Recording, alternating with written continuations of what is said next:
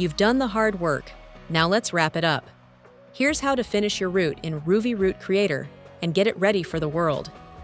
First, add route details. Give your route a clear and descriptive name, write a short description, and upload a thumbnail image to make it stand out. Tips: use location-based names like Misty Cliffs Climb, South Africa, or Bryce National Park Loop, Utah, USA, or Makarora to Host Pass, New Zealand. It helps users discover your route. Don't use emojis or special characters. For the thumbnail, use a good photo or video frame of the route. Don't use captions, logos, or other objects in the picture. Now double-check how your route looks in the preview card. This is what riders will see in the app. Before submitting, click Try and Ride to test it out.